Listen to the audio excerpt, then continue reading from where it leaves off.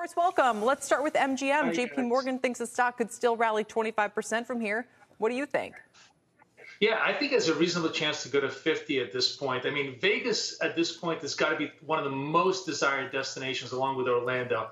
I'll be there next week, and I'm sure many Americans are going to go there for conventions and just fun. So MGM is really benefiting from this resurgence of Vegas. The only thing with it is it's trading at 40 PE, so it has to execute perfectly in order for the stock to perform well. I still think it has a reasonable chance to make 50 over the next 12 months, absolutely. You're going next week. Maybe I'll go just because you're going to be there.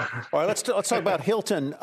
Good numbers, but lower than expected full-year outlook. What say you?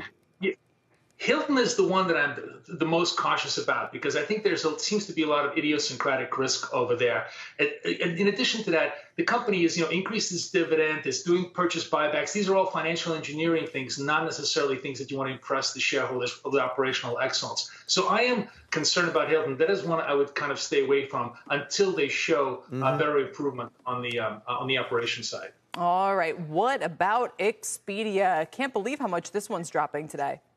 Yeah, I think that's actually an incredible opportunity at this point. I mean, it's getting clobbered really based upon the Hilton guidance, which is sort of throwing the baby out with bathwater. I think Expedia actually looks very good going forward. You have to remember that the dollar is at 20-year highs. That makes Europe unbelievably cheap this summer. Demand, I think, overall is going to be very, very strong. I think we're all tired of having Zoom wine parties. Everybody wants to go out and have a real experience. Expedia should really benefit from that.